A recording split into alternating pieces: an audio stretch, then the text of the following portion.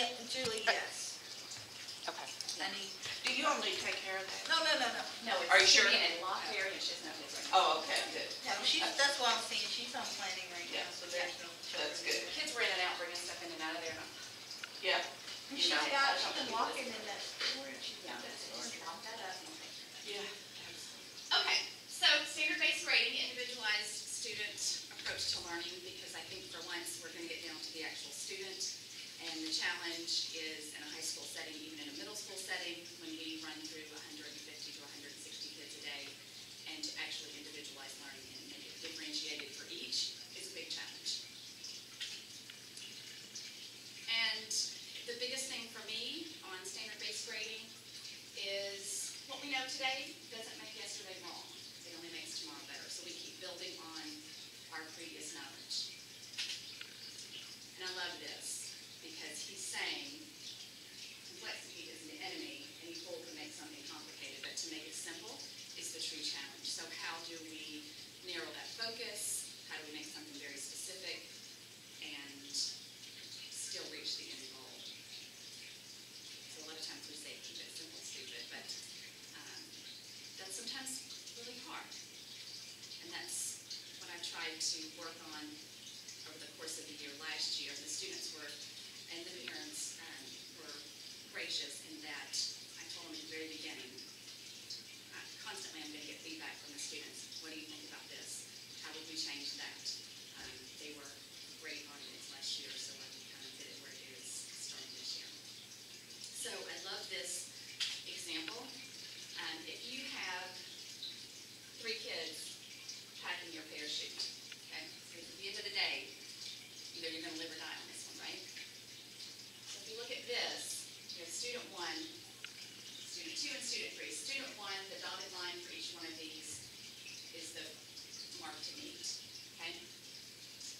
And if I need to go back on these and then come back so you can see it, I love this example.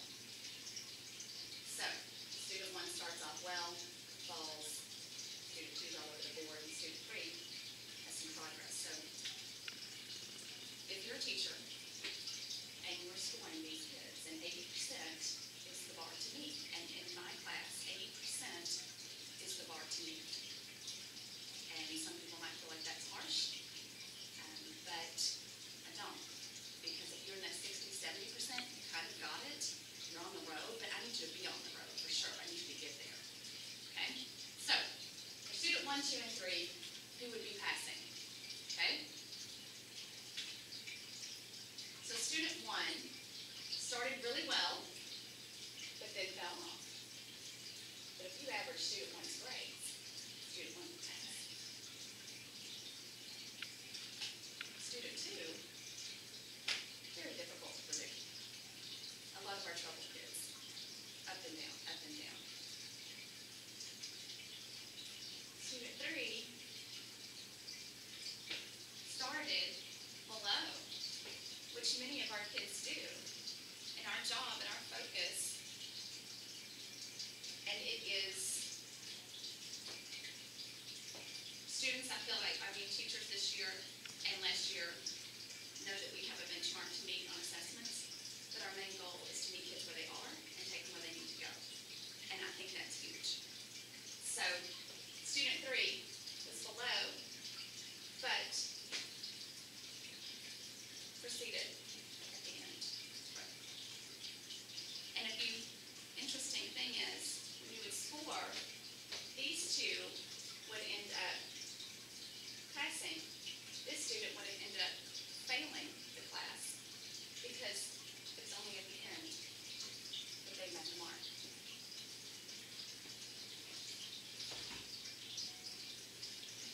Sorry, this is the cities. It must be the kid principal. This is our Mr. Leeper, and that was Mr. Nyrock. I'm doing my standard-based grading presentation.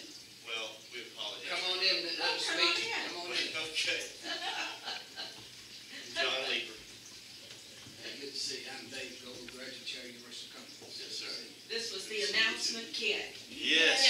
Dave Now, Gold. over and I'm over, Misha. Mr. Nice to Nyrock, meet you. Mr. Leeper. Nice to see you. Hello, I'm Misha. Nice to see you. I do apologize. Oh, Exactly. That's okay. Get out on your knees.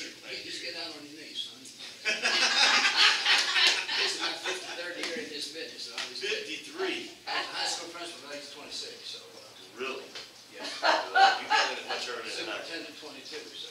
Where at? Well, I started out with Ashland, Paris, Hopkins County for almost 11 years, and I went on retired. Very good. I grew up in Benton, Kentucky, down there even further Yeah, west. we know where that is. Marshall County. Yes, sir. Yes. Yes, sir. Great We've school. got a fantastic principal over here at your elementary school. What's that gal's Which name? one? They're all great. What's, this, Oh, Kim Wellboy. Kim Willow. I just- Oh, yeah. I had her in class. She just, she's We're lucky. Yes. We're lucky. Plenty of people learn. Blessed people. Plenty of And people you guys learn. are all on YouTube. Yes, we have you on film. Well, sorry, guys. So we know you visit class God bless all of every day. Hey, guys. Hey, guys. Thanks for your hard work and dedication to the kids. They are awesome. We are He's a nice guy. Blessed. Oh, my goodness, yes, we do, yes, and We we know think that. so. Yes, we do. He listens. You know, the last day, that's Because I didn't know who it was, you know. Our superintendent is in our building a lot. That's good. He doesn't even raise eyebrows. That's good, that's good. Yes. Yes, it's very different. Okay, so keep this in mind as we go through the PowerPoint. Okay, does this make sense to everybody? I love it. Ms. Jones? He does. If you can make sense to me, you're all right. Okay, because I saw those guys kind of being like, No, you're doing it was good. processing, right? Yeah. All right, I know we're processors, okay. All right, so, as we said, student one and student two, they would have passed, student three would have failed. And is that the end goal for us? For me, not. Okay, so once again, who do you want to pack that parachute? And I think this is just these very simple slides for teachers that are not buying into it just yet, and for students and for parents. They see, oh, my child did meet the end goal. So you have to get out of your comfort zone big time, I think, on standard-based grading, but definitely possible. Okay, so over the course of the year, formative and summative assessments were used. I took 3 units that were units that the kids had a strong base in. Prior knowledge was there. I thought that would be a lot more consistent than other units to choose. So scientific inquiry, they've had that since elementary school. We've been building on it. Cells, you can go in any elementary school and see that as well, and we continue to build on that. And then ecology, they're well versed in that. They score the highest on our ERC, the end of the course assessment and on a final exam. And then finally, the EOC scores were compared. So that is, are you guys familiar with EOC scores? Okay, that's it. Okay. So, biology students and teachers in the content classrooms, goal for special ed collaboration settings, which I thought would be the best. A lot of times you'll show the most growth and you'll also have the most diversity in those classes. And of course, it took place at our prime school. Benefits. Students demonstrate as opposed to just regurgitating information to you, which I think is huge. And they also take ownership of their learning, and that's been a big push for us at Marshall Lane and in this district. Their expectations for student by the teacher, those learning targets are instantly set. I talked to Mr. Leeper, our principal, June, July, and said in our new teacher orientation, is it a thought to work with our brand new teachers fresh out of school, start them out with standard-based grading, because you have those learning goals, those standards, doesn't matter what class you're teaching, it instantly sets a target every single day for what those teachers are teaching. There's no just let's throw it together today because this is the goal, and this is exactly what the kids need to meet that mark. So I think it instantly organizes the teachers. Teachers have a heightened awareness of the students, and the system that I came up with, I think that it's pretty easy to track. It's very good visual. And the quality of work is there. Revision is the new norm. So you work until you succeed. Nobody walks out of the door a failure. And it's less meaningless homework. No more of those ending stacks of papers that teachers are so complaining about. Grades now have meaning. Students can no longer fail assessments, make it up on points of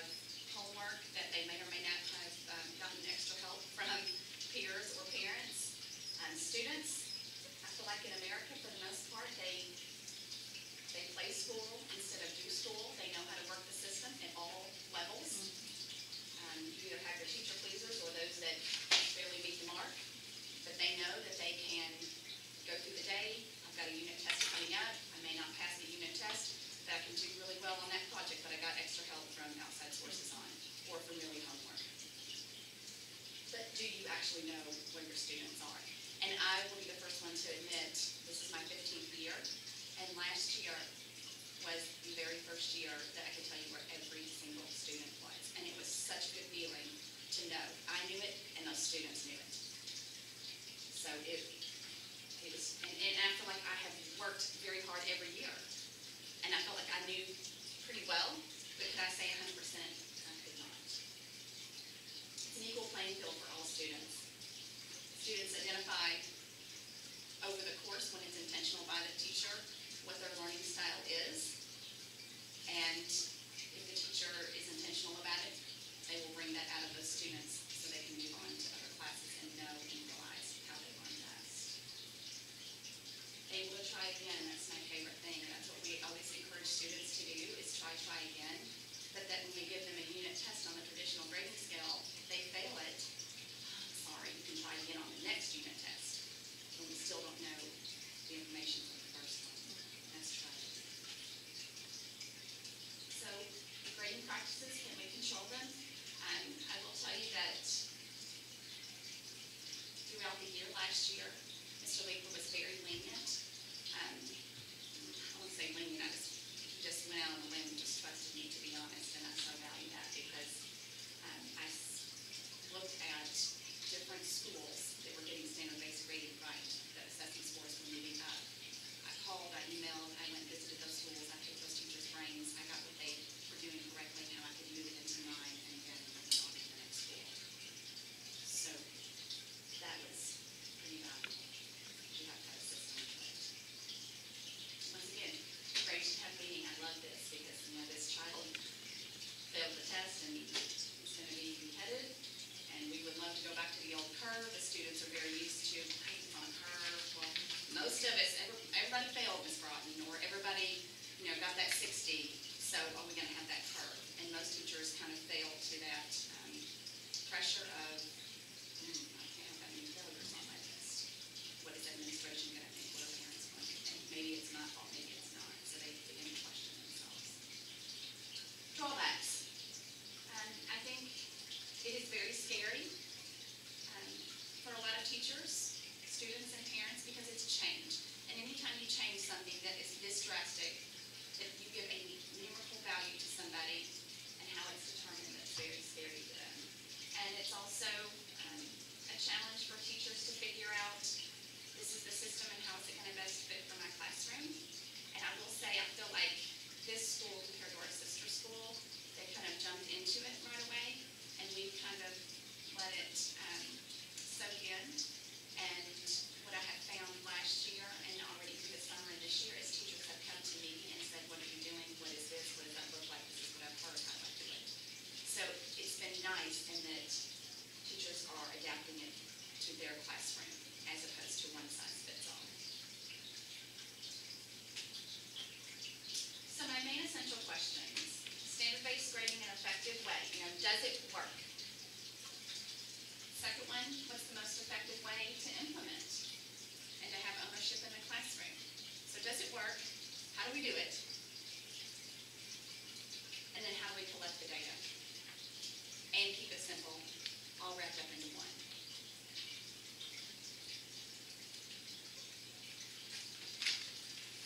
So the process for me. The units of study, as you remember, scientific process, cells, and ecology. The way that they were scored, mastery was 8 out of 10, so that's 80%, partial and non-mastery.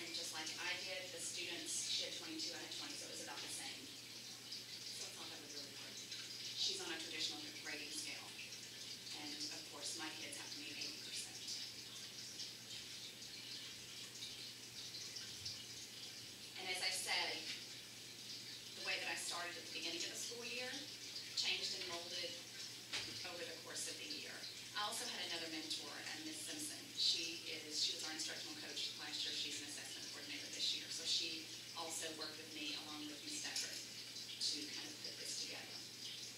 So progress was measured, remediation determined by mastering the standards. I knew that if the kids did not meet that 80%, I knew that was going to be a huge target for these kids because this special ed collaboration class, most of these kids, when I told them that, they wanted to run out of the classroom. A couple walked out of the classroom, threw their hands up, said choice words, and said, I'm out of here. And of course, we went and got them and thrown them back in here. And they said, I've never passed a test in my life. What makes you think I'm going to start now? Because they did it on the homework and they did it on the projects. And I said, oh, magic happens in here, that's what we're doing. So I knew at that point that I needed to come up with a system that would work for remediation. You don't meet this benchmark, how are we going to get to where you want to go? At the same time, I have this amount of standards that I have to get through with 80% mastery with the rest of the class. So I came up with a worksheet correlated set, and if you look over there on that wall, it looks similar to that. So the students will find out what standard they missed, and where it says tighten up your standards. It's labeled, and then they go pull from those folders. It's a worksheet set for them to do that. And at the end of the presentation, I'll show you what the video correlation looked like. Because I thought, if I'm a student and I have failed this assignment and this brought me to continue to move on at a pace, then how am I going to recover that work? And not every student works from a worksheet packet. Sometimes they're almost negative.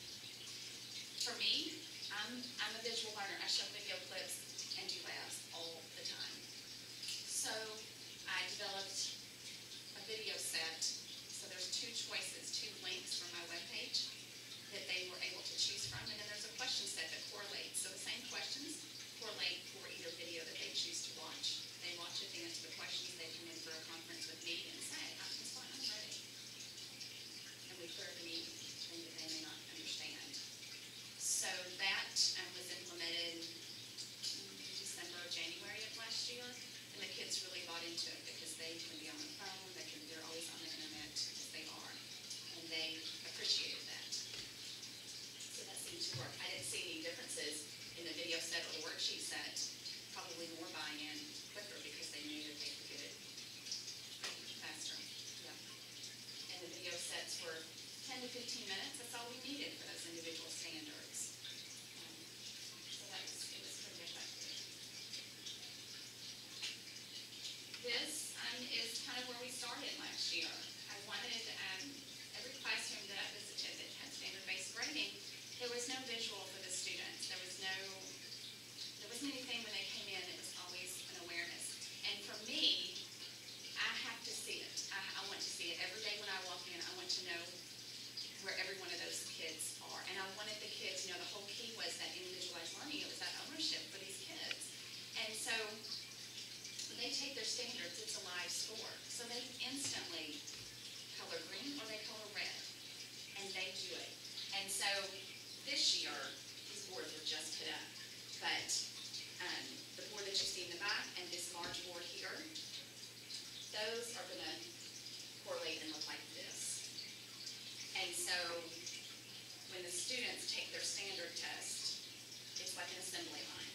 They come through, each standard test is 7 to 10 questions, so I know what those multiple choice answers are. And either they meet the mark of 80% or they receive a 0. And it was tough at the beginning. It was really hard. And I had to build that culture in class, and I said, hate me now and love me tomorrow, because you are not going to fail anymore. And so as soon as they would take a standard, then they would instantly go over there. They have a number that's ambiguous, they know. And so they would instantly color green or they would color red. And then when they came in, they made that standard up. Then the red changed to green. And for the kids, the biggest thing was, I can take that test again? Yes. Can I take it 2 times? Yes, you can.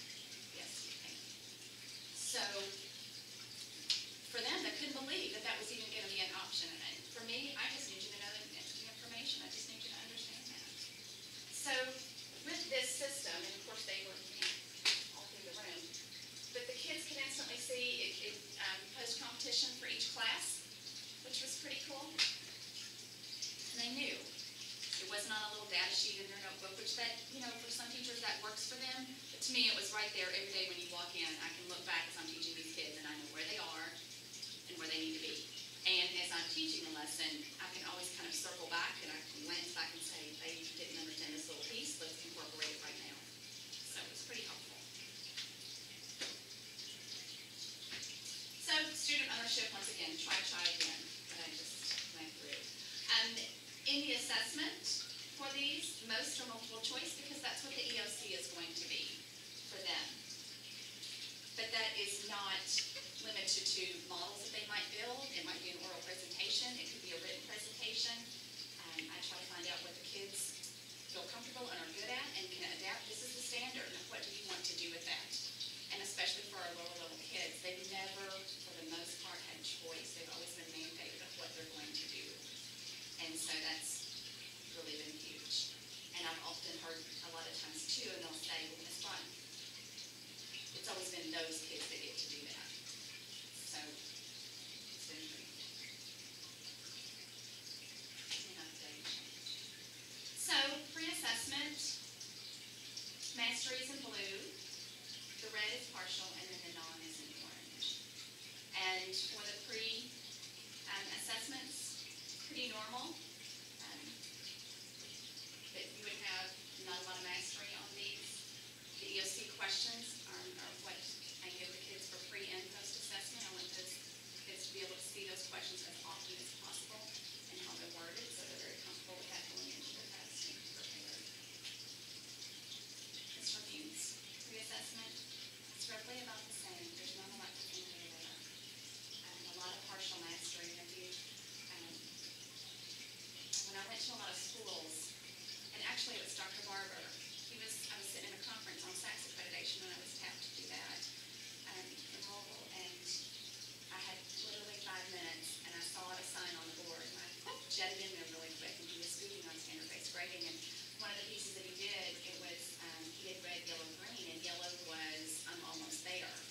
But I thought, do I want to make that foggy and think I'm almost there, because I need you to be there. And I don't know if that's right or wrong, to be honest. I don't know, but to me that was just too muddy to track. Because in blue, they don't understand it. I mean, they get a little bit. All this, to me there's not a lot of discrepancy on that. So post-assessment. Mastery level for the standards greatly increased. We have some partial and some non-mastery right here. I included that because of that whole yellow situation and with review so I could get a better gauge on the students, but for my class it's either 80 or above. And post-assessment here, and this is very, very typical of what we normally see on a traditional grading scale. Is, to me, that is your bell curve right there at its finest. And it was very interesting when I saw the results. Oh, wow. Half the class gets it. The other class really doesn't get it that much, but that's okay because we've got homework and we've got projects and we've got some daily labs that we're going to turn in. And at the end of the day, we're going to meet that benchmark anyway, just as you saw in the parachute example on example 1 and 2. EOC results. So we into the course assessment. When you see the graph in just a second, when I put it into the computer, I thought, it doesn't look like a big difference. But our score range is 125 to 175. So for that group, mine was 157, hers was 153. And that doesn't seem like a big discrepancy, but it is. That group fell 1 point below a B, which I was devastated when I got that because those kids have never, from my group, but I only had 2 special ed collaboration classes last year. Her kids were almost close to the D range. So that was huge. And many people said, Julie, quit beating yourself up over this because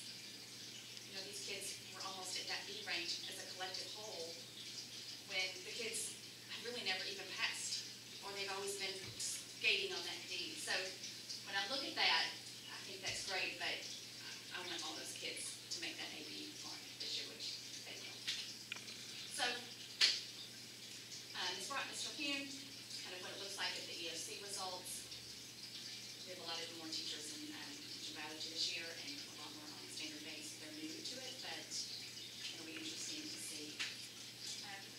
So this year, all of my biology classes will be on standard base grading.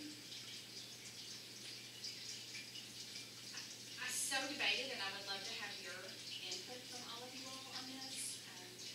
The biggest thing with standard base grading is change. Our parents, our students, a lot of our teachers are still used to that 9-week grading period. So in a campus, we can make it to where everything is on year long, which that's what you would think of with the understanding of standard base grading. But it's a big change for these students and for these parents. And I can send a newsletter home as I do, and I can have parent meetings as I will. But I thought, right before school started, I thought, you know what, I'm going to keep the 9 weeks because I want those standards complete and understood at the end of that 9 weeks before we move on to the next 9 weeks. Because the way that the standards are structured in biology for this class is everything builds on the next. So I need them to understand macromolecules and biochemistry before we get into cells and to genetics and to ecology, because everything builds, that's the sequence that I use.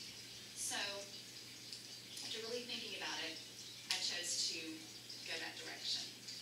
And I do feel like it will hold those kids more accountable, and especially for those kids that organization is a weakness, they know they will have to meet that mark before they move on to the next 9 weeks.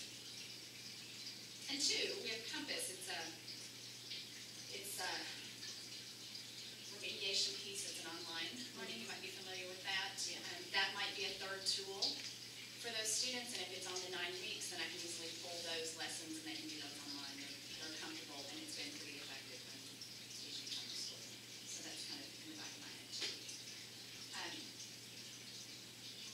Another piece that I'm going to do a little bit different this year is Get it if you need to.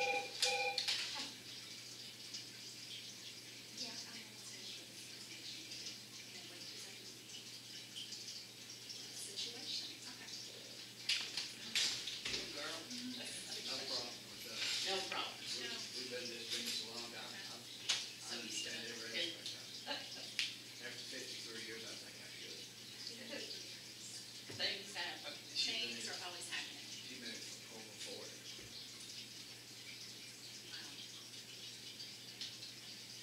I like to hear from Julie, did you do the upsets yourself, or did you use your? She's gonna have to be picked up, I put some, and she's I gonna have bring seen her mentors behind back here. that have had it for animal science and for biology. And so they did some of those video sets and they were not doing Yeah, it's in here. And I could have done that for Steve to hold her remediation tight, and as well. we're done They're here. not gonna I have will some of get these that that are student, changed. but no, I didn't push out there. Okay? Thank you. The other piece that I'm going to add is to check for comprehension is quick checks. So every 5, and actually, I keep it simple. So, our state has these incredibly crazy standards. So these, like this is scientific process, this one says water, and that's what they see actually up on the board. So that's what they key into. Is every 5, then we're going to do a check again and see where they are. I didn't do that last year. I wanted to. Honestly, I didn't know how that would go, and I was just trying to get a system of what worked. But I feel like that would be great to see how much thinking is actually being held by the students. So that will be interesting to see and to measure. We got it today, but how am I going to do on that in 3 weeks? And once again, they still have to keep meeting that bar. So. And also, I will say too, that the focus and the attention of the students in class has greatly changed. Because they know, if I'm talking and we're doing lab and we're doing work, I need to know this information. It's important. She's talking to me. And so that's really helped as well. Majorly cut down on this one, not that it was really ever a problem before, but. Cross-curricular planning and collaboration. Another piece that I want to kind of work into, what some of the schools were doing, is if they were demonstrating this skill in another classroom, I'm completely fine, I'm pretty sure, with them showing that skill to me in this classroom. English teachers have had a hard time buying into that. What's that going to look like? And I actually went to an English teacher at another school, and even though I'm science, I wanted to know it was effective. What are you doing? And so this was one of the pieces that she brought in, and she said the kids really bought into this. So I thought that was pretty cool because we want to plan across the content areas, but then do we then feed that back into the kids? And I think this would be a great way to do that.